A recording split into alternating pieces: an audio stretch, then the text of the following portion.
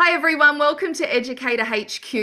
Today we've got a fantastic guest on to talk to us about emotional connection. Her name is Robyn Papworth from Play Improve Move, and someone who I have worked alongside with and taken a lot of knowledge from over the years. So welcome, Robyn. Thank you. Thanks for having me. It's been many years. It has been many years, and I can tell you, if it wasn't for the school readiness funding in Victoria, there would have been a lot of families, a lot of children and educators that would just be climbing the walls.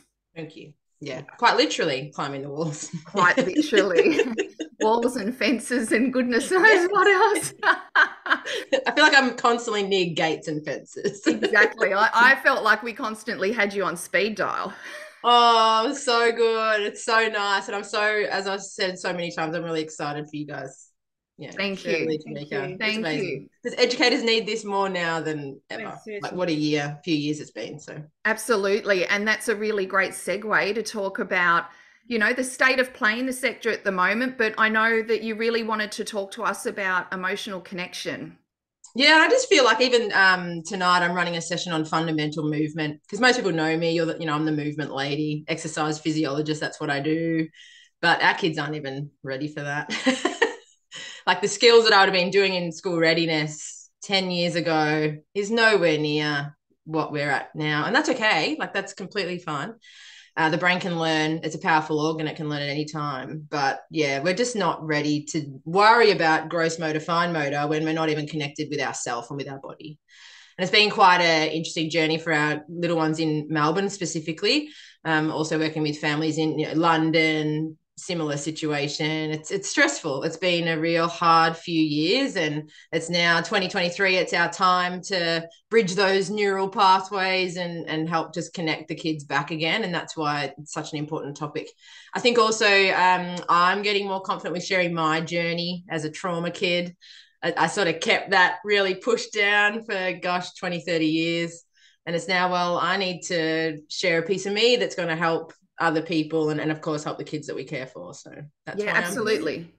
And Exactly.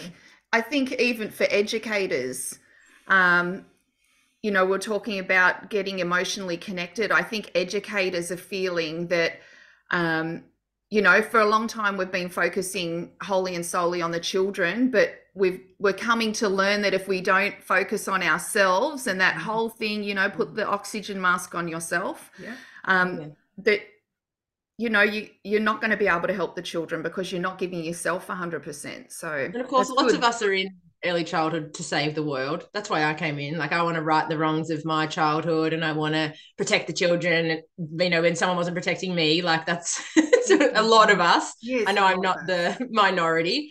It's just giving that vulnerability and saying, okay, it's okay that we're all human. Like, I even had an educator last week just say, I took all of the self-regulation information that you gave me, but what I took out of that the most was that you said it's okay if I'm human sometimes and I need, like, you see me playing with Play-Doh now, like I need that. And it's okay if I need that because even though I'm a big adult, I'm still a human being that needs connection and self-regulation myself.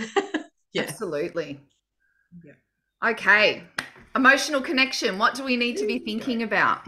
Yeah, absolutely. So I really think at the moment it's all about the vagus nerve. So I want to share a bit about what that is today. I'm still learning so much about it. So I'm still learning from lecturers in California mostly. Their research is so much better than us in Australia, but we'll get there.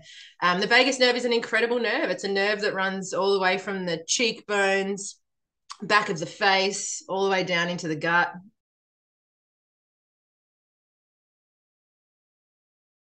It's what connects us to our autonomic nervous system. It's called our parasympathetic nervous system. And I feel like that's at the moment where a lot of us just aren't sitting well. For example, we've been in this massive fight, flight, freeze area of uncertainty. Like, how much uncertainty have we all copped as a country, as a world over the last few years? And we're just not connected with self. We're not connected with our own body. We're so busy, are we able to see our friends for Christmas? Are we allowed to see our nan for her birthday? Like, all this, uncertainty has just put so much anxiety and stress on the body.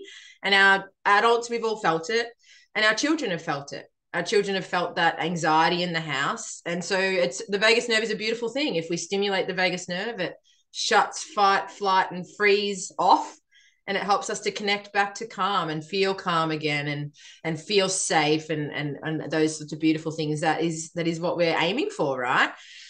The tricky part with the vagus nerve, though, is you've actually got to stimulate it. And I think we have this community of screen kids. It's something that I've been talking a lot about. And for myself, like even in remote learning, it was here, kids have an iPad, like, or Phoebe was in kinder then, and my other two were remote learning. So it's like, here, have this iPad.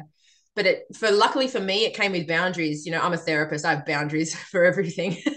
But for some families, this addictive device was thrown into their space without the boundaries. So being on an iPad, we're not connected with our body. We're not stimulating that vagus nerve. We're connected to tech. So that's where it's really important that we have these yucky conversations and try and, well, what do we do about it now? So that's what I'd love, to chat to you about today. Yeah, because I think all parents, you know, as a parent, we're all parents. Yeah. All of us are parents here. And having, you know, someone tell us what, you know, is wrong sometimes hits a nerve. And I know, having worked in the sector, well, in long daycare for 15 years, you have to really carefully frame those conversations. And you know, hindsight's a great thing. You know, it would have been great for some information to go out to families for them to understand the downside of tech and screen time, and promote more physical activity and things. But, you know, it's hindsight, isn't it? So what can we do to, you know, have careful conversations with families? Because at the end of the day, no parent wants to do the wrong thing. No. You know, and we want the best for our children. So, you know, getting out there, what is that thing? And, you know, what are the ups and downs of technology, and how do we get our children, especially in the early years, in 0 to 5, that once they leave early childhood, once they leave kindergarten, what have we done to get them on the front foot? Like, what have we done to set them up for success? So I think one thing that we sort of underestimated, so the vagus nerve is stimulated when, for example, we'd do it without meaning to, like we'd rub our ear, or we'd, when I'm stressed, I sort of run my hands down my neck. Like my hubby's always like, what are you doing with your neck? And you're like, well, that's self-soothing. I'm soothing my vagus nerve naturally. Vagus nerve is also when you want to like have a really big hug and you just come and grab something, because we get this pressure in our chest, imagining where this nerve comes. It comes all the way down into our gut. It's why children love to just swing upside down. You'll see kids on the monkey bars swinging upside down. You'll see children laying on the swing on their tummy, you know, swinging forwards and backwards. They're trying to stimulate all the front of their body. And it's us knowing the importance of that. And when I'm on an iPad, I'm not stimulating those areas of the body. You know, I'm very tactile in my fingers and my thumbs, but nothing in regards to the connection of my body. And we can't feel our emotions if I can't connect with it. And that's the trickiest part. Like, I love zones of regulation. Please don't get me wrong. Zones of regulation is amazing, but I can't put myself in, you know, yellow, green, red if I have no idea what I'm even feeling inside my body. And that's that real disconnect at the moment. You know, we're often seeing, well, they just keep putting themselves on yellow. I'm like, yeah, because they're not understanding the concept. Like, I've got to first get out of fight or flight, because when I'm in fight or flight, when my body's stressed and anxious, I'm too busy worrying about whatever the threat is. That threat could be the noise of the classroom. That threat could be someone's going to knock over my blocks. Like, I'm so busy worrying about that. I'm not connected with how I'm feeling and what I need. And so we have to firstly switch on the vagus nerve. And then the next sensation that we really have to work on is called interoception. I don't know if you've heard of interoception before. No. It was new to me. In lockdown, Phoebe, my youngest, she's now 7, but she's only just been able to have dry days with her toileting, and she's 7. Because in lockdown, what I was finding was the same temperature of the house. Most of us had a temperature of a house of 22 degrees. We didn't put jackets on. We didn't need to go outside. We didn't put socks and shoes on. We didn't need to go outside. We didn't need to worry about holding our bladder until we get home. Like, we didn't go out. Usually you tell your kids, oh, can you just wait, 5 minutes until we get, no, the toilet is just there and I could use it anytime I needed to. Same with snacking. Like, it wasn't, am I hungry? Am I full? It was just, oh, I'm bored. Let's just keep eating. Like, I did that. I've only just recovered from that, getting back into my pre-COVID jeans, Robyn. So I know very I'm so excited for you. Like, I haven't got back to that yet. You can see, like, we didn't connect with self. We didn't connect with our body to know what it needed. COVID was an out-of-body experience in Victoria for 2 years, I'm telling you. It was, yes. And what I know, like, now I love, you're in sunny Brisbane, lucky you. The difference in children, because I come to Queensland a lot and see the children in Queensland and then the children in Melbourne, and the difference. It's scary. There's a difference there. And there's a burnout there for children and adults. Like, we're all still in that fight or flight unless you actively make a choice to connect with your vagus nerve, parasympathetic nervous system, interoception. You've got to make that choice now to connect with that. And that's why I could come here and talk to you about crossing the midline and spatial awareness, and I'd love to, but I don't even want to worry families, kids about that, because we're just setting them up for stress. I'd rather just now, let's get calm, let's get connected. So with that feeling, Robyn, how you get that feeling in your chest, and you might be holding something in, or you want to let something out, or whatever it is. Is that the culmination, like, of that anxiety? The sympathetic nervous system. You got autonomic nervous system has two branches: sympathetic, which is fight or flight; parasympathetic, which is like rest, relax, calm. It's also digestion. Like, if you notice when you got that really gut instinct, someone's like, are you hungry? Nah, I'm not hungry. Or I'm over hungry, or I overeat. So it's that fight or flight's that feeling in that chest, that rapid heart rate, when your heart rate comes up and your fists start to get frustrated, you get hot, like your temperature comes up. That's fight or flight. And that's where a lot of our little ones are. Like, they're sitting in that fight or flight, especially with separation anxiety. That's been huge this year. Because we're nervous of our environment. We're not used to being in a social environment, and all of a sudden we chuck 25 kids together when they've been at home by themselves. So it's that tightness and that elevated heart rate that we gotta use play. That's why play is so beautiful. Use play to drop that, to bring the body back to connection. That's what we're trying to do at the moment. And then I think, as educators, play is the most important. Especially in the first 5 years. Absolutely. Because children need to learn to do play more with each other. It's social, it's emotional, it's all those language and communications. It's trying to connect, and it's not just there, it's outdoors. If they can get outdoors, indoors, we know what suits each child and how they behave. So we accommodate that. So we do a range of indoor outdoor play, which play is the most important before actually going to the next stage of education. And I think too, with educators, they get overwhelmed with the curriculum and forget that everything you can learn through play. And it's that word through. Just let them play, and then take what they do and understand the curriculum from their eyes, not from our eyes. We can understand and observe what they're doing and add it to what they want to do. I think there's so much complexity, and educators, it's complicated for a lot of educators, and I think there's a lot of bells and whistles now on how people are, especially managers expect the curriculum or expect program planning to be done. It really just needs to be taken back to basics. But back to that feeling, it's educators too. Educators can learn a lot from the release of that through play by playing themselves. And I think if you look at the staff room, you get hung up on taking photos, documenting everything.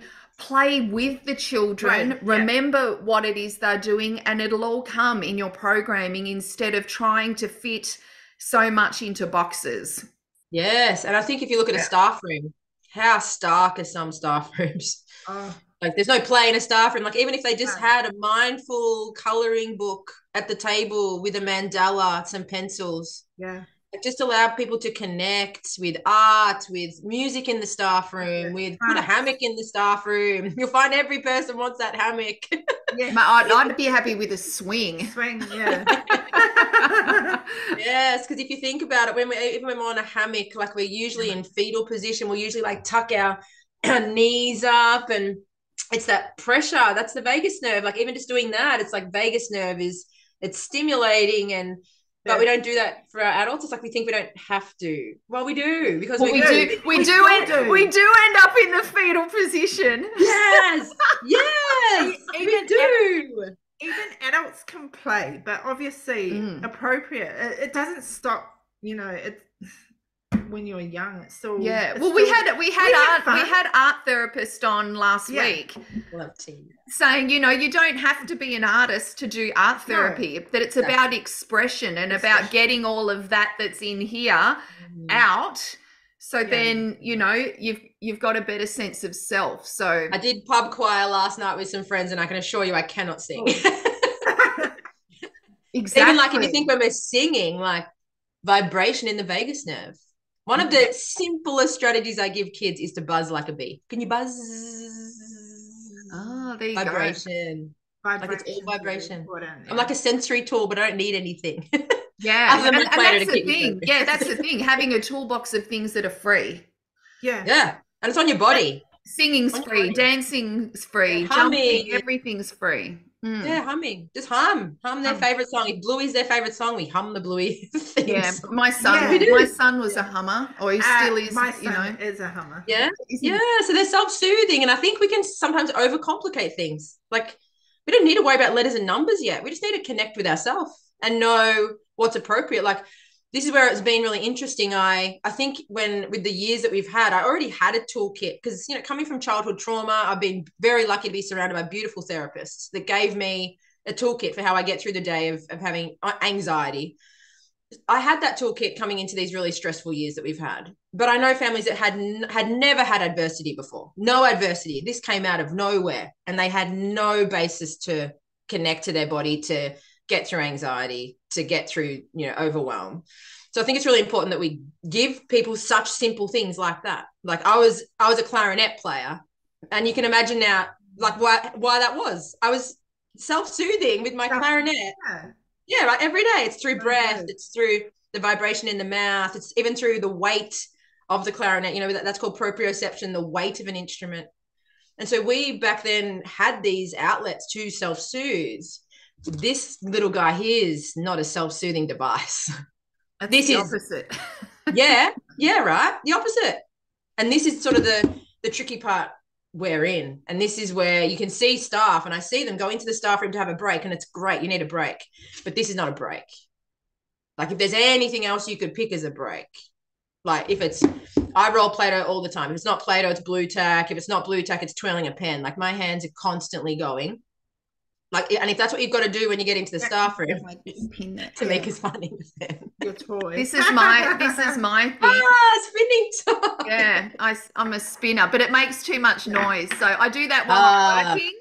But I'm holding my own hands like this. Yes, and that's what we do, right? Yeah. And it's funny. I'll always, talk about the brain and the vagus nerve, and then everyone will like stop playing with their ear. I'm like, no, play with your earrings, play with your ear. That is how you've learnt to self-soothe. Our job as educators is to teach children now what they could do to self-soothe. Yeah, giving them an option. And we do that through mirror neurons. Like, I play with my earring, usually you would play with yours. And children will copy us. So it's not even like we have to tell the child, now, today we're going to rub our cheekbone. No, just we do it. And the children will mirror us. That's how they learn, through copying us. So it's trying to connect first. Don't worry about the curriculum. Don't worry about the programming. Connection first. We're human first. Then we can play and learn and, all those things. But I think at the moment we're just all very disconnected. Yeah. That's great. Yeah. Well, Robyn, that was fantastic chatting to us about that. And I think that snippet of information has had. That's amazing. Yeah, I'm like I've learnt so much from that, and I've known you for years. So it's we really hope that educators watch this and have got something out of it. And you know, if you're in Queensland, the Kindy Uplift program, in Victoria, the School Readiness program, you know, we used Robyn through our flexible support funding. Head over to Play, Move, Improve. Follow Robyn on Instagram, on social media. If you need help, reach out, because I can tell you I can vouch 100%, and so can I don't know how many educators over the time, but lots of educators, lots of children, lots of families could all give Robyn the 5-star thumbs up, because she's been fantastic. And Thank you. We would love to have you on again to have a chat to us, because I think these chats are really important for our sector. Yeah. If anyone has any questions, so if you find someone has a question they want that answered, we'll just go with what you want to know. I just wanted to preach that a little bit to start with, because I think it's really important right now that we just connect. That's all we have to do. Connect. The foundation. We're not robots. A lot of things are turning, you know, robots, AI, all of this is coming in, but 0 to 5, like that will never be replaced with connection and those important foundations. So I think it's really important. Absolutely. Definitely. Well, thank you so much for having me, Shirley and Tamika. Been awesome. Thank you, Robyn. Enjoy your podcast. I'm so excited to listen to the next episodes and be a part of it. So thank you. Thanks for having me. Thank you. Thanks. Bye for now, everyone. Bye, everyone.